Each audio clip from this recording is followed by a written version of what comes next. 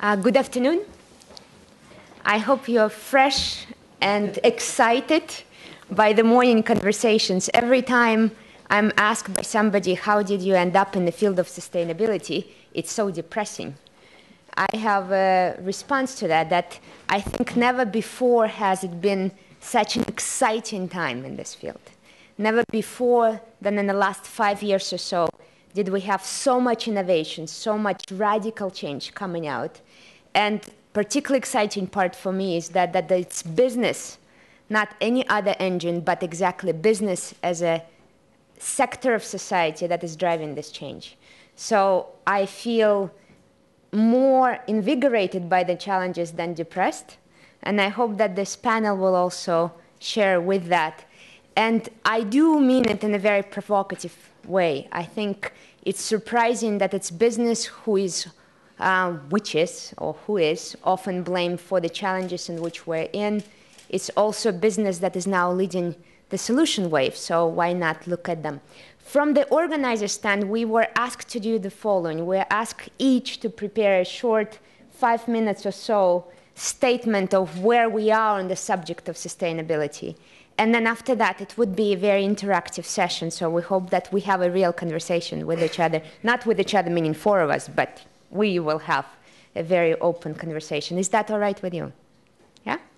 Then I will speak rather briefly from my point of view, and I'm unapologetically coming here first as a manager and second as an investor. So when I speak about sustainability, I will speak from that point of view. Even though my home is very happy being of management, I try to translate it in academic sense. But at my heart, this is a management challenge, so this is where this will come from. So embedded sustainability, or why the subject of this panel is from bolt-on to embedded sustainability. So the starting point of the conversation is, what do we mean by sustainability? If you open the definition of every kind, from Wikipedia to the dictionary, from business media to biology, from public MTV newsstands to Vogue magazine, it seems like every single one of those outlets has something to say about what we mean by sustainability. So we don't need to debate exact definition, but rather share the perspectives of what we mean. And for me, this to the heart comes to the essence of what business is doing, which is creating value. Not all businesses are doing that, but that was the point of creating a first corporation, is creating value. And in that sense, sustainability is very simple, is ability to sustain itself. Are we there tomorrow?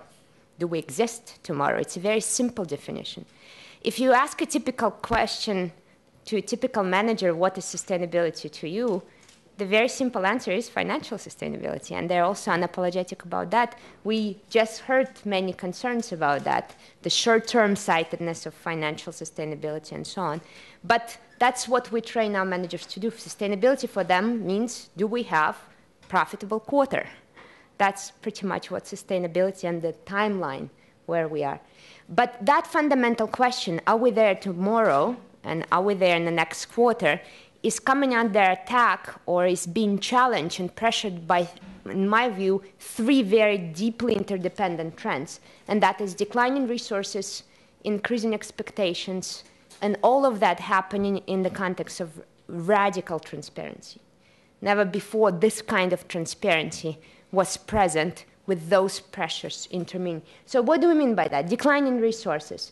If you talk about creating value and what are the drivers of creating value, it's very clear that there's a number of drivers. For example, our ability to create a good product, our ability to have excellent facilities in operation, our ability to have healthy, productive employees, is now under attack because of a rapid decline of natural resources of every kind, rapid decline of such resources as trust, rapid decline of such resources as stable climate. So those pressures make a new opportunity or new challenge for business to address. Just basically connected to that is a corresponding trends, which is increasing expectations. So not only our resources are coming down, but more and more pressures are coming to us from different parts of society. So this is customers who are expecting new things. This is governments who are putting new regulations. This is media. This is investors. This is community at large, and so on. So if we just look at the basic numbers, many of you, of course, are present in debate on how much oil do we have left, how much gold do we have left, and that's projected to be done by about 2050. But also just basic things, nutrition. Anybody here who doesn't eat? Yeah? We're looking at the nutrition decline of nutrition. Basic studies of garden crops. In the last 20 years, across garden crops variety, we're losing as much as 20% of vitamin C. We can predict a tomato that will be as ripe and as red in 20 years and will have absolutely no nutritional value. So if you're a manager and you're producing a can of tomato soup and you have a requirement to list the nutrition value of that product, and the new batch of tomatoes every year has less and less nutritional value, how do you manage that? How do you address that as a challenge, as a competitive challenge? Same with the species. Everyone is, of course, speaking about biodiversity, but to a simple person on the product line of those little tuna cans, that is not an issue. The tuna comes in, comes out. This year, 2012, was the first time when a single tuna fish was sold for over $700,000 on an auction. One tuna fish, $700,000. Why? Because there's a rapid decline, and unfortunately, there's a lag. So as a manager, you don't always appreciate the rapidness of decline, and you find out that your entire supply chain disappeared in front of you a bit too late. So that's on decline in resources, but connected to that, of course, is increasing expectations. So first time ever, we have governments who are banning use of plastic bags, banning use of plastic bottles. If you are Coca-Cola, a company we are partnering with very happily for many years, how do you manage that? How do you create products without use of plastic bottles? If that is the competitive environment in which you exist. So there, of course, life expectancy, there are more of us will live longer. It's a threat and opportunity simultaneously. We have investors, especially pension funds now, starting to ask different questions of the companies. If they're ready to show not only short-term quarterly reports, but very long-term. Will you be there for our customers who will retire in 20 years, 30 years, 50 years, and so on? And corresponding, of course, to that is that if you think about 100 years ago, how we created value 100 years ago, one little thing did not exist in this picture, and this is this. The world was simply not transparent. We didn't have government pressures in the way we have now. We didn't have media. We didn't have academia. We didn't have social media. We didn't have the environment of transparency in which we exist today. So in that sense, the three trends, declining resources, increasing expectations, and transparency are the new pressures in which we need to think about sustainability of our value creation. Are we there tomorrow? Is our company still in business tomorrow with all of those pressures? And some of them are more present in some markets than others. So what kind of responses we've seen from business so far? Response number one, this is just a cost. This is unfortunate, horrible, new tax, horrible new trend. We need to have a great new department of social responsibility. Let's create some PR dividends out of it. This is the way we're going to deal with it. We just have a budget. We have a nice donation system. We're done. Our hands are clean. That has been the prevailing response, looking at the new social environmental pressures as a pure cost, hopefully recovering some of the PR dividends out of it, no radical innovation of any kind. Second response, some companies bolt on a new sustainability measure to their existing strategy, to their existing products line, and so on. It's a kind of Band-Aid. So let's create maybe a new project. We have a normal line of products and one product we call green. Remember those grocery stores where we have normal milk and then there's organic, bio, clean, green milk? Kind of makes you wonder what is in that other milk. So this creates a very unstable environment for the company itself. When you have a normal product and then one sustainable product, the customers begin questioning your entire product line. What are you selling us in those other normal products? But many companies choose to use bolt-on sustainability as a way to kind of band-aid the situation. It's a niche for them, it's a margin, it's a small project, and so on. And then the exceptionally new and exciting trend is that there are a random but growing number of companies who decide to embed sustainability into the very DNA of their companies. This is not anymore a marginal, nice, morally pleasant thing to do that we do when we are in the good times. This is something of who we are. This is what we do on a daily basis. This is deeply embedded into products, services, products, and operations. And here, this is really full integration across all functions. This is not about creating a scapegoat department of sustainability or a poor officer who has to run around with no power in a company. This is about real integration into line management. And when that happens, when embedded sustainability is there, not only it's an opportunity to mitigate risk or increase efficiency, but it also becomes a factor of differentiating your product. It becomes an opportunity to enter or create new markets, to enhance brand of the company and the value of the intangibles. It's also an opportunity to really challenge the industry standards, but most importantly, this is a driver of radical innovation. So to conclude that, let me illustrate. How many of you are kind of on a daily basis, maybe not daily, maybe on a weekly basis, here are some new green products coming up. Yeah, advertisement for a green product. What comes to mind when you hear green product? Let's think about price. Is it cheaper or more expensive? Absolutely, usually more expensive. Is it performing as well as their normal product?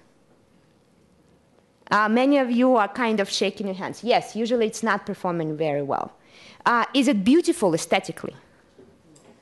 Most of the time not. So here's a typical shoe. This is an actual product. This is a sustainable shoe, actually sold right now. It's ugly, it doesn't perform very well, and it's double more expensive than a normal shoe, but it is a green shoe. This is what we mean by bolt-on sustainability. We created a product, we band-aided the problem, but it didn't resolve the issue of embedding new principles into the entire system, whether it's economic system of one company across the value chain. Now, if we move from bolt-on to embedded sustainability, how does it actually look? Here's one example from a company you know very well, Puma. Puma introduced last year what they call clever little bag. It has nothing to do with the shoe. It's a packaging solution. The packaging solution started with a very simple question. Why do we box our shoes and then use an extra bag in the store to give to our customers, which they need to throw away? It goes straight to the landfill. Can we think of something different? Can we combine a reusable bag, which they can use actually in schools or somewhere else, with the actual package? Can we also make it lighter so the transportation, CO2 emissions, the cost to the company, the use of the fuel is much reduced?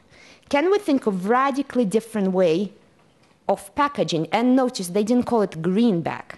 It's a clever little bag. So that's what we mean by embedded sustainability. It's a radical innovation. It's rethinking the model altogether. So with that, I would like to pass it on to my wonderful panel, who will all also take a little bit of time, about 5 minutes, to share their views of what they mean by sustainability before we turn to all of us and discussing it. And I would like to invite first to the table from the BMW Group, one of the companies that is really leading the way in sustainable mobility, the Vice President of Governmental Affairs, Dr. Thomas Becker. Thank you so much, Nadya. I would like to illustrate some of the things that you have been describing with some examples. When the BMW Group established the first environmental officer in the year 1973, this was basically a constraint manager. That was the guy who took care of things not spilling over that shouldn't spill over, things not being emitted that should not be emitted. Today, when we talk about the sustainability of our production, I come to our products, obviously, this has changed radically. First of all, because if you charge customers a premium price and nobody buys a BMW because he needs it, you buy it because you want it and because you like it, it's about the brand. It's about our core asset. And that means that today we are confronted with the need to be able to manage things that occur far away from our own operations, far away from our factories, but in supply chain tier number, not number 1 or number 2 necessarily, but number 5 or number 6. Tens of thousands of tiny bits and pieces that go into our vehicle? Clearly no. Can we monitor them all? No, we can't.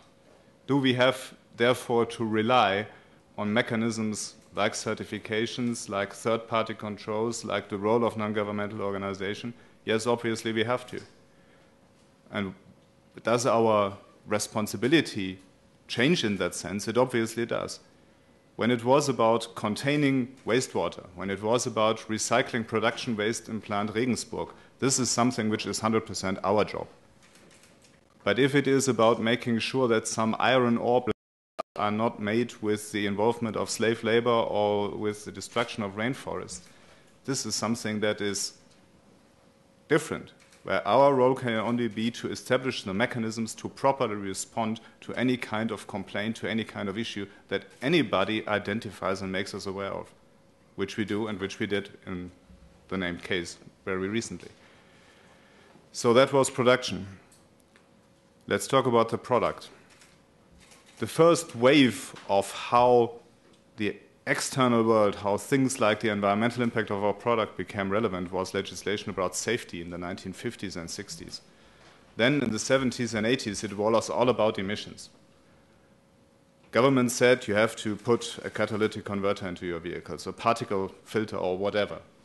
I mean, most cases industry did not really love the idea, but at the end of the day, it was the same for everybody. It meant for everybody to screw the same stuff in or beneath or wherever into the car.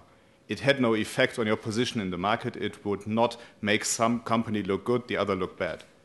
That has changed with CO2 dramatically, I would say, not only because regulation like CO2 fleet averages, like the one adopted in the US last week, have an impact on the cost position, on the competitive position of various competing companies, but also because it matters for the customer.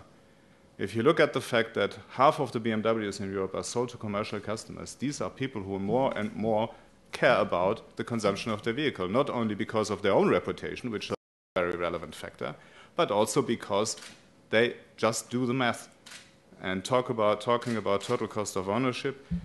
With more and more countries in Europe, the majority in the meantime, among them Slovenia, having adopted CO2-based vehicle taxation systems, this makes people consider these things. And clearly, in the next phase, it is also the investors who ask, are you prepared for that?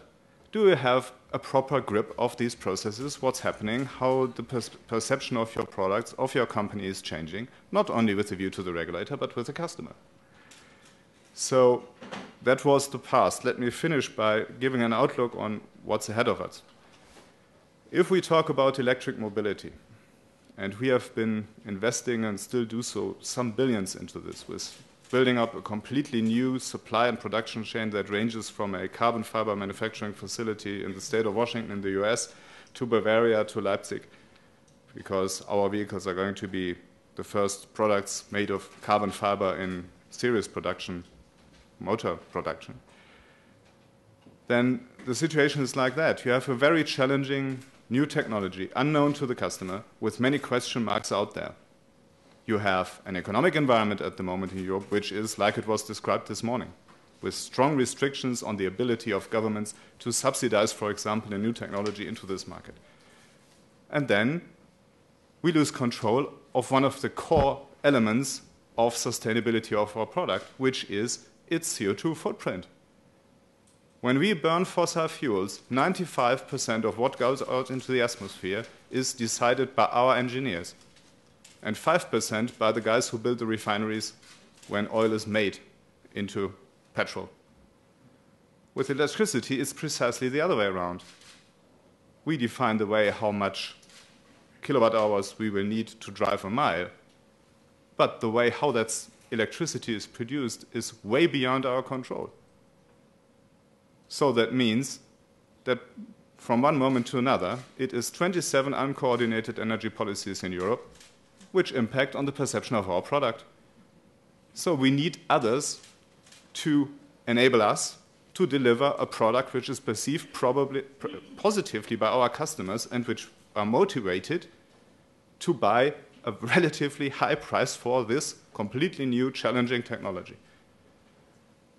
When the discussion about the environmental impact of biofuel popped up a few years ago, it took only 8 weeks of massive media fire to completely turn around the perception of this approach to sustainable mobility. A few weeks. If that happens to us with the way we power our electric vehicles, we have a problem. And this is why when you are going to be able to purchase, as of next year, an electric BMW in Europe, you are going to have as one of the options a contract for the supply of the energy out of renewable sources coming with the vehicle. So we have to engage into a completely new field of business as a result of this situation. So having said that, thank you.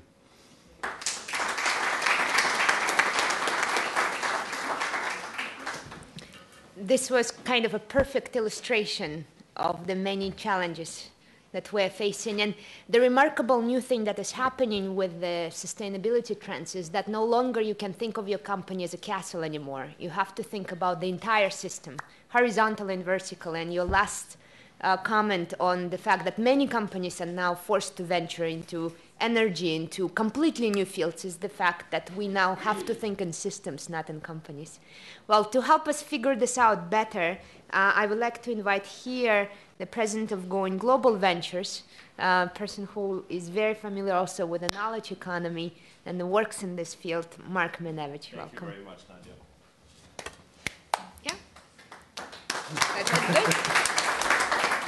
Thank you very much. It's an honor to be here at the Bled Strategic Forum and participate at the Bled Business Forum discussion. So I'd like to thank the hosts, the business school, as well as the Bled Strategic Group leadership that has organized this event, as well as the government of Slovenia, which is taking very aggressive measures, I believe, in the field of sustainability.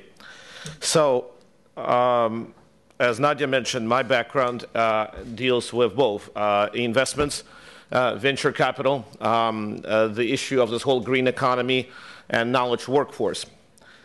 In 2005, I have written, together with Professor Lehman, actually I've interviewed him in my book, Where is this world going?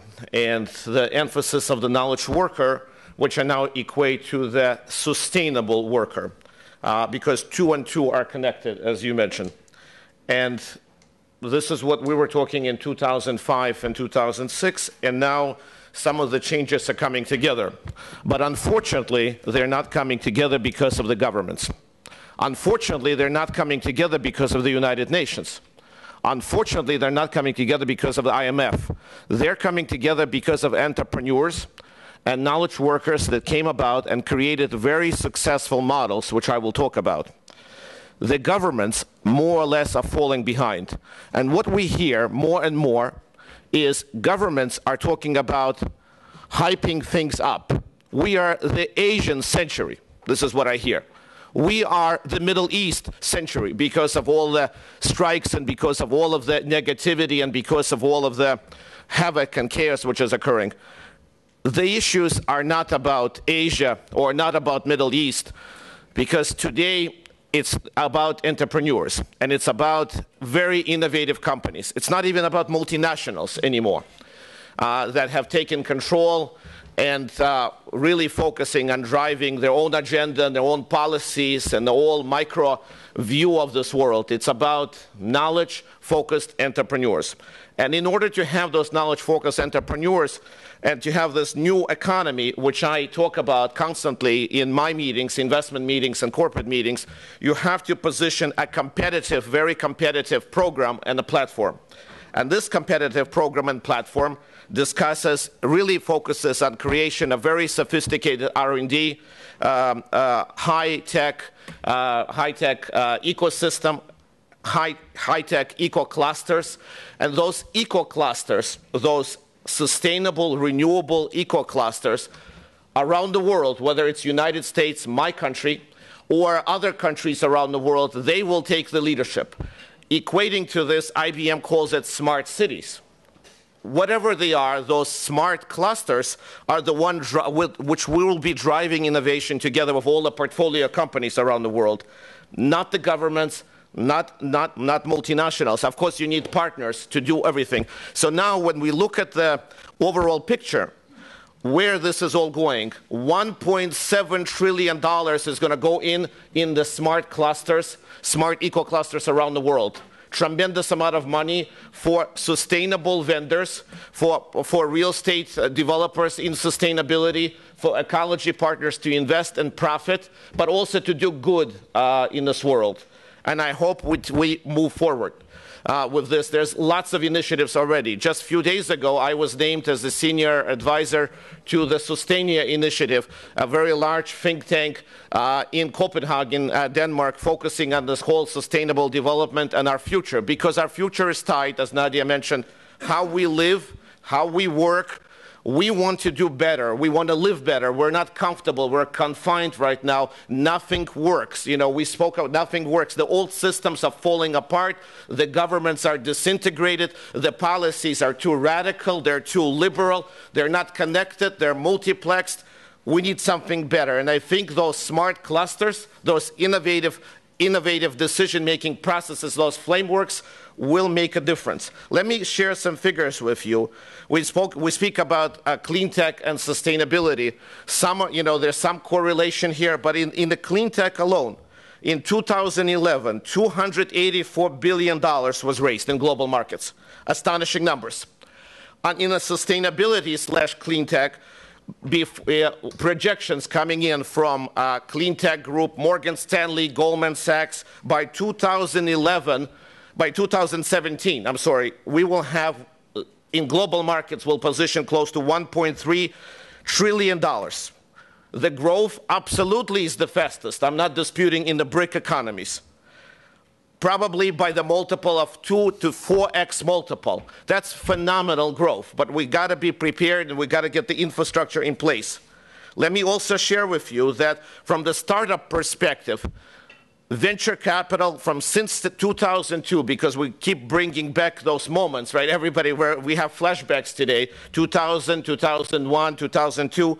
After the September the 11th, the movement of putting money in clean tech only grew tremendously, $50 billion invested. However, I will make a statement because I work with the investment industry and some of the funds that I represent invest billions of dollars of capital. And what we have found that a lot of the investments that were made since 2002 are made without border protections, border operations, lack of relationships, lack of insights to assist portfolio companies, not flexible in deal strategies and structures. So in itself, if we're going to deal with sustainability as a business opportunity, as a real business opportunity and as a new asset class, we better prepare to make sure we do things as other investors do at corporate and corporate M&A groups do all the time.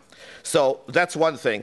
I wanted to mention also that we, as a society right now, put emphasis on government-centric policies.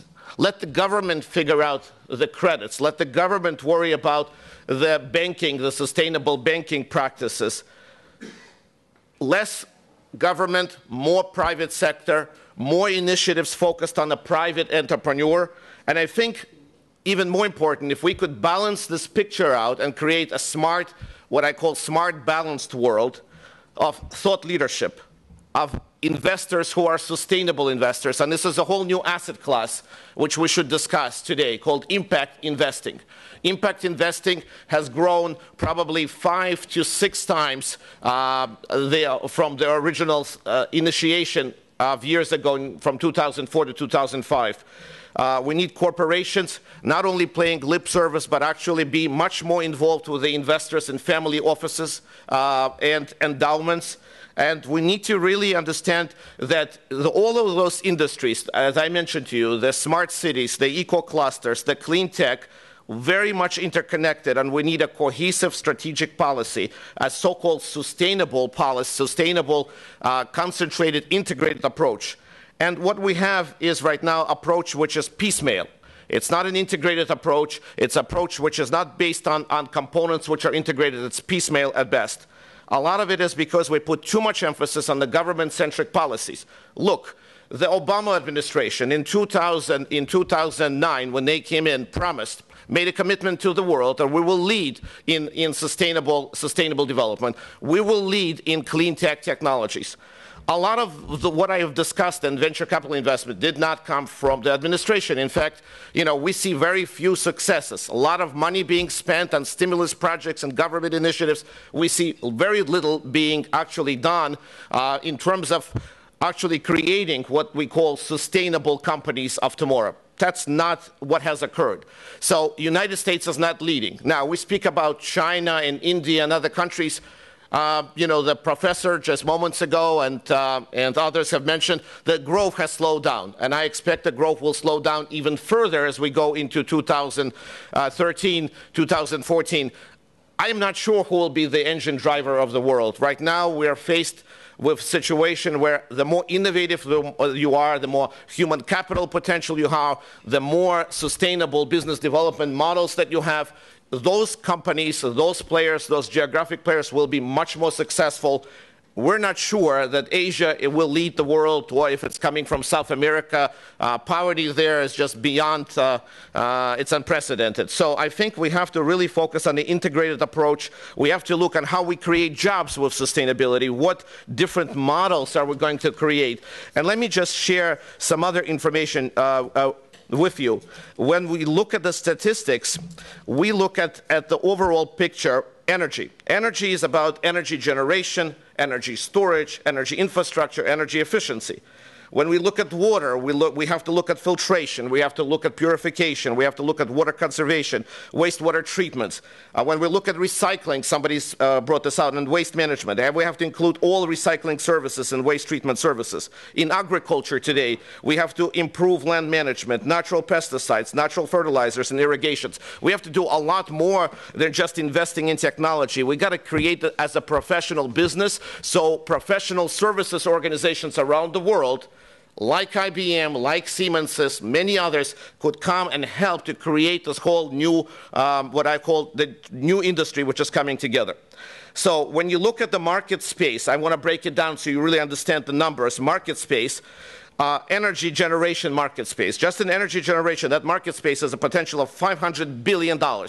We have taken advantage of very, very minutia potential in solar, in wind, in geothermal, in marine. Some of this is happening in Slovenia. I'm very impressed with some of the Slovenian entrepreneurs that I met as part of our investment delegation. I think that they're rated certainly in the top 5 in terms of the clean tech industry. Real estate, $500 billion market. There's a lot of potential here. So the industry should really do more. Insulation, lighting, metering, appliances. There's lots of solutions on small scale. We got to get it up from the venture capital, get it up, spin it out from M&A groups, from the corporate world, get it out to the market. Transportation, $500 billion market, huge potential. Engines, electric vehicles, fleet logistics, biofuels. We got to do something on a larger scale to make those improvements. Listen, there's a lot of discussion today on the emerging markets. I agree that based on the IMF forecasts, there are certain emerging markets which are probably going to be growing, at a tremendous pace. A lot of it has to do, again, I repeat, on what kind of clusters, what kind of smart cities and clusters they will create. If someone is claiming that they are going to create a hub in the middle of nowhere and they will just reposition all this human capital, artificially funded, with some money coming in from very wealthy families, so that's not going to work. We need to have public sector, private sector working together to create those communities, create those clusters, attract human capital, create new innovation centers, and start moving this process forward to create our new economy. We tired old models not working, falling apart, disintegrating.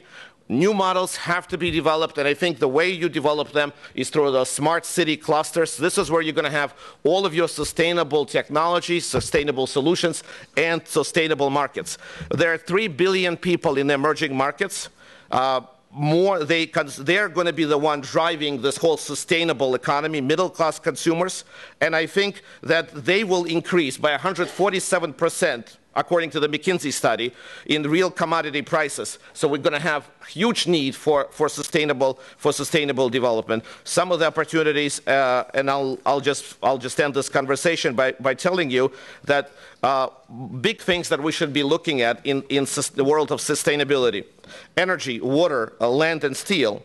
And right now, the developing countries are going to be your huge potential. So if you're a corporation, if you're an investor, you know, just on energy alone, 71%, according to McKinsey, are going to be from developing countries. Water, 84%, land, 83%, steel, 73%.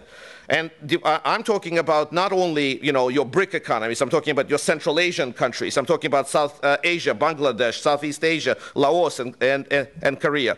A lot of potential. I think we have to think about this whole global picture. We got to think that this is a complex initiative. We just can't work alone and think that the corporation will solve this problem, that this government will solve the problem, the European Union could solve it. They can't. This is a very complicated set of issues, and investors are trying to get some impulse from this overall market in order where they're going to invest, where they're going to put this impact investing, which areas of the world, which companies, which innovators.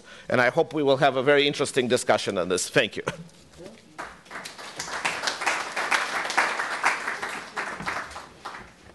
Your emphasis, Mark, on the role of an individual entrepreneur as opposed to any of the old structures is a very nice prelude for our next speaker, who is an entrepreneur. And I'm very happy to have here Robert Grah, who represents Grah Automotive Group, who works not only in mobility but also in lighting and appliances. So thank you, Robert. Thank you very much, Nadya. As the name of the company says, we are coming from the automotive industry. We have produced the parts for the car industry, wire harnesses, for external and internal car mirrors, lights, electronics for car, which includes rear car lights, interior lights, turn signal lights, but everything based on LED. The big crisis in 2008 did not leave my companies unharmed, and our sales figures dropped for 60% overnight. We reorganized us immediately and started a completely new strategy. In just 1.5 years, we managed to come back to the same level of the sales that we had before the crisis. In the third year, we increased our sales by 40%, last year 30%, and this year we expect additional 30% increase. And what was the strategy that we introduced? After setting our target and our path on our way to the target, we came to the joint conclusion: sustainable development. And how should sustainable development looks like? The reply was very clear to us. Sustainable development should guarantee us a continuously growth, provide new workplaces, and be at the same time environmental friendly and economical. Having this guidance in our mind, we started this with development of our products and technologies. Since we had a lot of experience with electronics and LED technologies for automotive industry, and both are related to illumination, we decided to concentrate on development of LED lights for street, that means street lights, exterior lights, interior lights, all what we can illuminate. Already during development stage, we become fascinated with the idea of the lowest energy consumption in our production and with the use of material that are environmental friendly.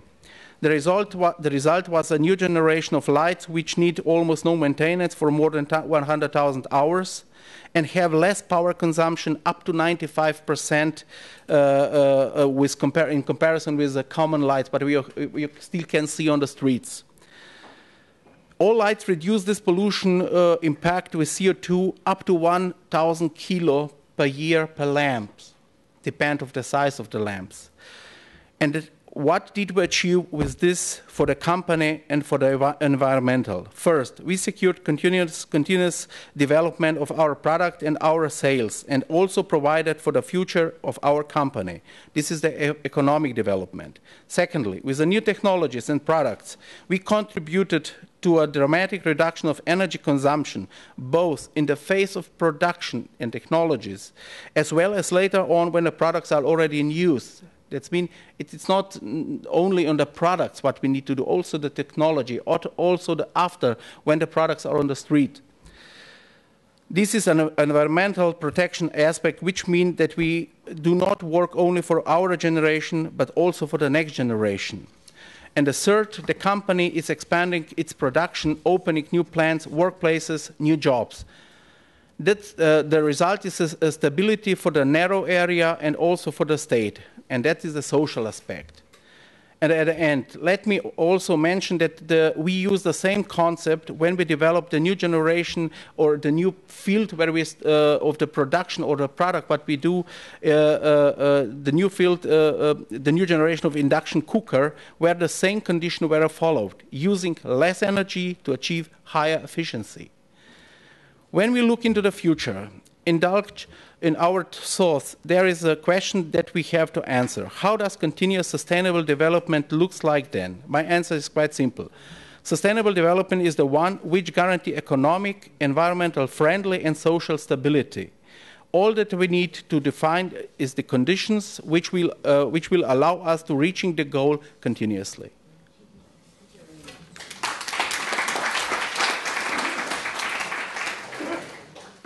Just to summarize, as an opening for your questions and comments and input, few themes that coming up under this big subject of how do we move from bolt-on to embedded sustainability. I think what we heard from Thomas is the idea that if we look at the history, 50s and the 70s, this was the necessary cost. Now it's becoming an opportunity for real competitive advantage. This is what can differentiate you from a company. Also the idea that you have to look beyond just the company into the whole system, that you cannot anymore just take care of what's going on within the boundaries of the company, but go into your supply chain deeply, go into completely new markets and industries and so on. Also from Mark, the concept of moving from top-down control to bottom-up entrepreneurship.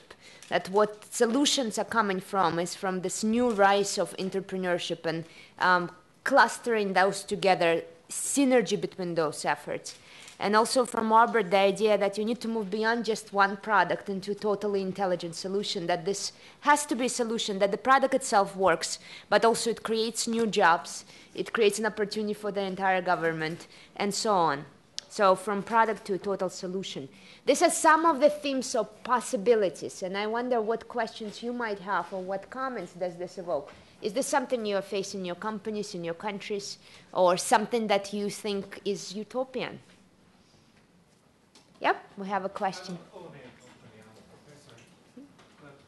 We need a microphone.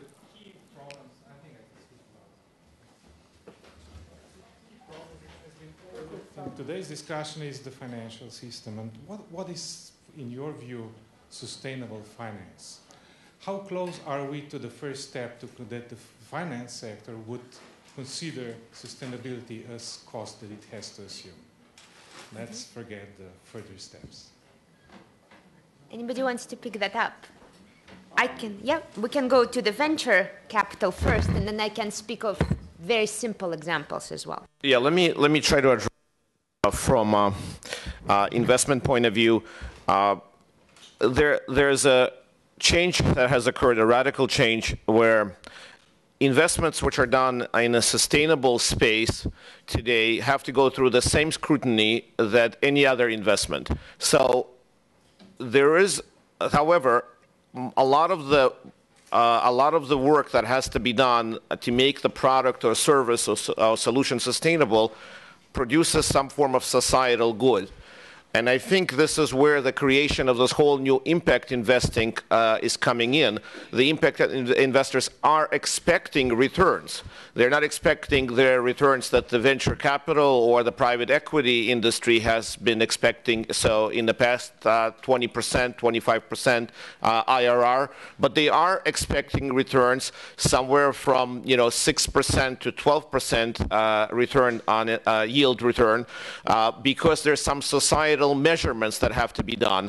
And thankfully, we have groups stepping in financial sector, which are actually providing those types of societal measurements. That is currently being done by a group called GRIN, headed up by the Rockefeller Foundation, Bill Gates Foundation, Morgan Stanley, and others, are coming up with the new financial measurements on how you measure the return from a societal point of view, plus the financial performance. But again, what you had before is you had idea that, yeah, it wasn't, as Nadya said and Thomas said, that previously to that, the products or services were not integrated into the corporation, or they were not the prime motivator to deliver products to the consumer, but some exotic audience, some really minor market. Today, you have to think that this is a large addressable market opportunity. I just told you that in 3 sectors,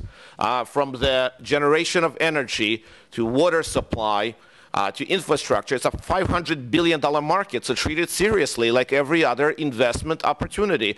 I have colleagues with me today who are in the investment world, and they will also tell you that those things have to be scrutinized. Due diligence have to be done. You have to put the right valuation into the company, look at the management team, look at the product, look at the ability to addressable market, the competitive information, what are you doing differently?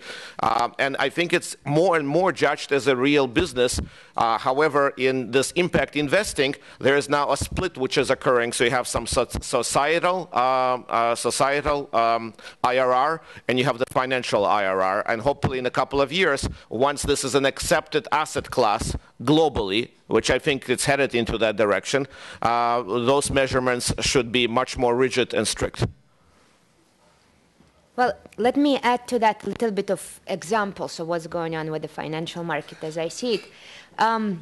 To put it completely bluntly, percentage-wise, so think of all the entire system of capital in the world. 99% of that system, if not 99.9, is business as usual. Meaning, we look at immediate short-term investment using traditional criteria. If we can be creative with derivatives or any other new products, we are speculating openly. Financial markets work as usual. Now, to that 99.9% comes in a way that through the asphalt comes a kind of little tiny green. Through that comes completely new concepts. So, and some of them are not new at all. If you look in the banking sector in Europe, 2 examples that I adore, Rabobank and Erste Bank, both have done amazing work in assessing investment opportunities and pursuing investment opportunities, not in the last 5 years, but for decades. And they do really innovative products to resolve real social problems. Problems such as what happens to entire society around foreign exchange rate when the loan is given in a foreign currency and then the currency collapses and the entire society comes down. That was the reason for the late 90s collapse and the financial crisis in Asia was foreign exchange lending. So now we have products on the market where you can insure yourself against that ill. And that was the innovation that was societally and sustainably driven. Now, from the private investor point of view, socially responsible investment and the impact investment, relatively new, but not so new. I mean, the first socially responsible investment fund was 1970s mutual fund. Now, is that impacting the normal market? Yes and no. But I do feel that this is very much a bubbling of a new system, of a new requirement, as Mark is suggesting, of new view of how this whole system will work all together. So no change on one side and tremendous change on another side, if that is good news. Yeah, and I'll just add very quickly to what Nadya, because I think it's important to mention, some of us are going to be raising new funds, working for foreign direct investment of a country. It is easier today, just because there was a significant emphasis and there's a lot of pool activity from the asset managers right now to organize a fund related to sustainable investments / associated with impact investing in Europe or United States than any other fund. So I could give you some numbers. If on a traditional fund you're raising capital and it's expected it's going to be a long roadshow and a long process 12 months minimum, maybe more than that. In probably 3 to 6 months, if you have your sources lined up, if you have a great team and you have your portfolios ready to go, you should be able to get capital. There's capital ready to go, not from your traditional LPs. So your pension funds, your institutional, your corporate, no. It's family offices. It's it's individuals who have been very successful and great entrepreneurs, and who feel that now we have to have this dynamic shift, as Nadya mentioned, in the world. So this is so I would definitely think about those things, because it's also encouraging a lot of different groups around and individuals to start thinking about organizing the investment, whether you're organizing an investment fund or portfolio, because you could raise capital today. You just have to have all your ducks lined up, and it's much easier to do it than in traditional industries today. Any other questions? Comments? Yeah?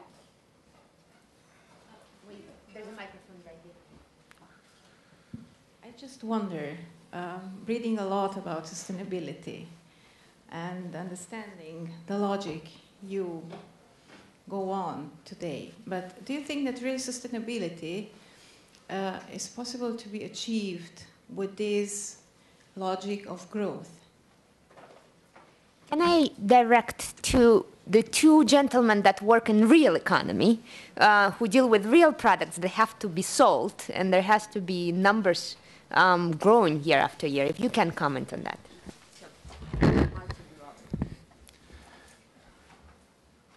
I mean, basically, to start with, what is our contribution? If we want to at least decouple the growth of, for example, of transport from CO2 emissions, then it's all about efficiency. This is our part of that game. But clearly, if you look in some of the places like Changchun, Mexico cities and others, it is fairly obvious that the current system of mobility, namely in these mega cities, is reaching a point where continuation or extrapolation of what we have seen in the past will not be a realistic option. So when you see that more and more municipalities in China refer to rather, let's say, strong measures like linking access to inner cities to having a number plate that has been subject to a lottery, where the number of plates is obviously lower than demand for it, you can see things coming which mean much heavier restrictions on the use of cars than anything we know today, including London or Stockholm or other places. So this is one of the reasons why, with the rather radical approach we have been taking to what's going to be named the BMW i3, or which was named before as a project titled the megacity vehicle, we tried to put to the market an offer which is so outstanding in its sustainability credentials, including the way it is manufactured, that we are going to have a product which will have access to the future most restricted places on the planet under all conditions, but at a price. We are not in the business of basic mobility. We are not the alternative to the subway. We are making products for relatively wealthy people. And that is part of our answer to that challenge. But clearly, it's not going to be in 20 years or 10 years like it is now. The car industry now is undergoing a change which is going to be more fundamental than everything we have seen since the last war. And it's a challenge for everybody, and we hope by this approach to find our way through that and into a sustainable future for our company. We need, if we want to make sustainable growth, it is everything combined also with the finance. Not only the finance of the company which develops something or produce something, also the finance in case of public finance, everything, banking sector. I'm coming from Slovenia, and I can talk about Slovenian from Slovenian point of view. That means if we want to have stable growth, that means we need to be covered also from the banks, from the financing sector. The product what we are producing, going on the street, that means in the governmental or in the municipality, and municipality are covered from the public finance. And if we don't have in the chain completely financing for the completely product, that will also not be successful. Okay, we are oriented all over the world, but also for the companies in Slovenia, it is necessary to have really stable finance, project financing, not only something what is already what is already running, but also the new project, really project that are combined with green energy and so on. Has to be whole system. Whole system, yeah. I just want to comment and bring an interesting perspective. Nadya mentioned in the beginning of her conversation something that struck me, the whole nutrition, as simple as nutrition. So you think about nutrition that needs to become more sustainable. And there's a whole new industry now being born that my colleagues and I are discussing and putting the whole platform of investors now in Europe and United States and South America. It's called medical tourism. Medical tourism, which is a big industry here in Slovenia, more than any other country in Europe, I would say. This is a whole new model which is being shifted. Why is this new model becoming much more sustainable? Because people are addressing, they want to be young, they want to feel and look younger, they want to address their issues, whether it's from cosmetics point of view, aesthetics, they want to take care of themselves, but also they don't want to pay the premium, or maybe in certain countries they are just not affordable anymore. So this is an opportunity to create sustainable medical tourist resorts in places such as Slovenia, but in different parts of the world. And there's a whole new economic business model which is based on this principle. And I think this whole issue of people who feel things are very unaffordable, but yet at the same time want to try something different, maybe try holistic medicine, a different lifestyle approach, this new model in sustainability, like nutrition, medical tourism, will allow them to do just like that. I don't know, I want to come back to that first original question about growth versus sustainability. There's a remarkable author in a great book, Cradle to Cradle, Bill McDonough, you probably read him, and his concept that we need to move from just a linear economy where we just take something from the ground, use it and trash it, into a circular economy. When you are in circular economy, whatever you produce now, this piece of paper, is not waste, it's food for something else. And that's not the economy we face right now. We trash 99.9% of whatever we use. So in that case, when you are in circular economy, it's not whether you want to grow or not to grow, it's what do you want to grow. Yeah? So that's the question, what do we want to grow? And I'm not sure if that's the question very often asked outside of this kind of ventures. Yeah? There's two questions there. So one first lady on the back, and then, yeah, then let's in the other direction. Those would be the last three. Thank so you. this will be the three questions, and we will wrap up. Mine is a very short one. Can we build new sustainable knowledge economy with the old ethics? I have some doubts there. My question is to both companies. Have you ever had any bad experience, or how strong you are against those companies that are your supply chain, part of your supply chain, or distribution channels? So you have to quit, or you had to drive the attention in order to improve, to be more green or to live green as your policy is. Thank you.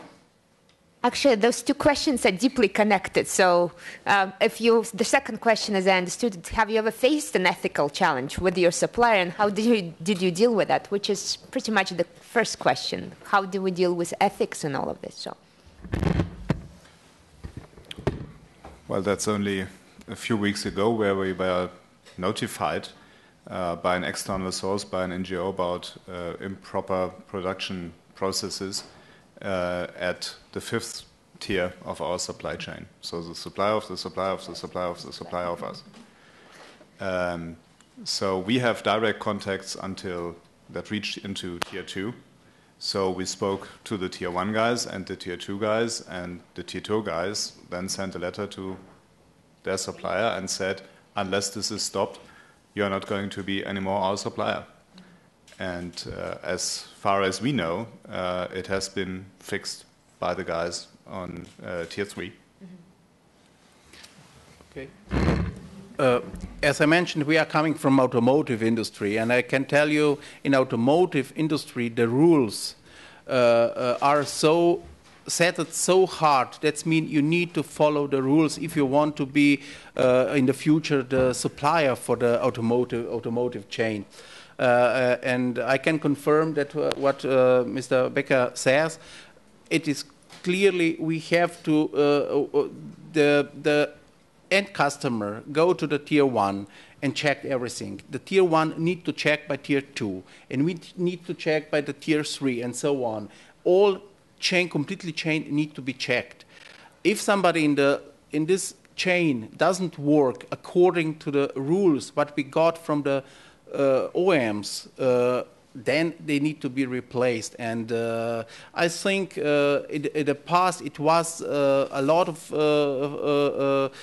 some of samples that it doesn't work, but in lately I cannot imagine anymore that somebody who wants to deliver in the future to us or to BMW, for example, to break the rules. Just a few general comments that I would make. I think, as I mentioned in the beginning of my conversation, I'm against government interference and government regulations. I think that it comes down to the ethics. It comes down to the type of company you as the CEO, whether it's a vendor or a company that is part of a supply chain, what are you, how are you building this company? At what morals, at what values, what norms? And I think in the future, if you are not an ethical company and without the value system, you're simply not going to be a player. I think it's a system which it's going to be, I think in the future, it's going to be an exchange, a trust identity exchange. And I think that issue will go away. I think what we're seeing right now is because there's a lot of disturbances and a lot of noise in the system and over-regulation and unethical business practices on behalf of various corporations and businesses. But I think if you go back to the building the companies in building great companies, focusing on the consumer and customer centricity, and creating companies like Singapore Airlines, for example, or Tesco, or others that are BMW, others that are part of this whole sustainable corporate value system, you're not going to face those problems. And I think it comes down early on in education, where the senior leadership of that company should be, much more proactive. And I think there should be a lot more done on educating people why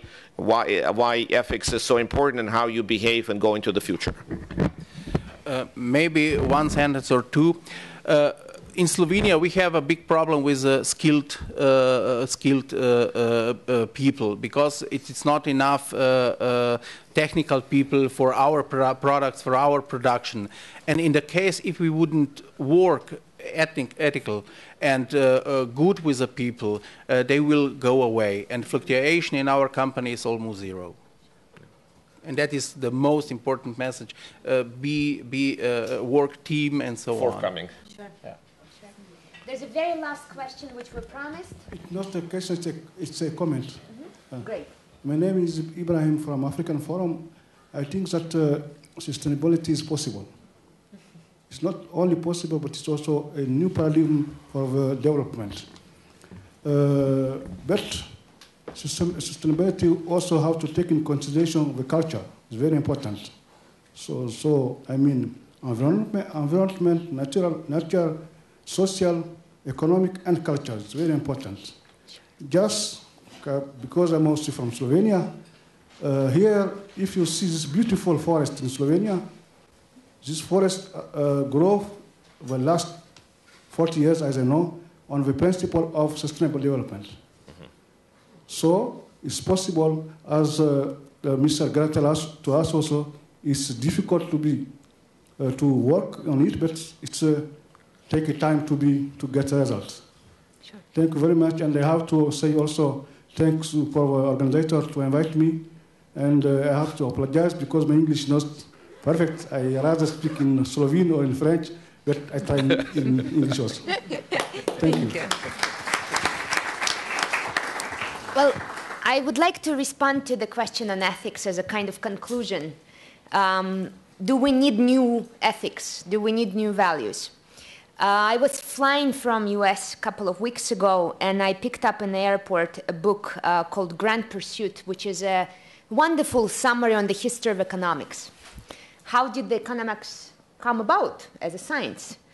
And it was wonderful for me to discover that economics as a science came up about as a grand pursuit. First time in history, somebody said that maybe poverty is not a God's will. Maybe we actually can do something about it. Maybe the wealth of nation is in our hands, and wealth not in the sense of just financial wealth, but in the sense of cultural wealth, emotional wealth, relational wealth, every sense of wealth. So the concept of economics originally was wonderful. How about instead of just being victims of our environment, just create goodness for all? I think that's also true for business. If you think of the history of the word of business, before it showed up in early 1700s and derived from the word busyness, which is not the most exciting word in the world. Busyness and anxiety, those are the two origins of the word business. Before that, every culture had its own word. For example, in Sweden, näringsliv means nourishment for life. That was the word for business for centuries. In Russian, that is дело, which is a kind of higher calling, a purpose. So most of our cultures have a sense of business being the one that takes care and creates something beautiful and meaningful. So I don't know if we need new ethics. I think this short last 50, 70, maybe 100 years of obsession with short-term profit maximization is just a glitch in the system, and we just need to come back to the old ones. And with that, I hope we have a wonderful, enjoyable lunch. We have small gifts for our presenters, which is the book I managed to write recently, and then I will pass it back to Danica.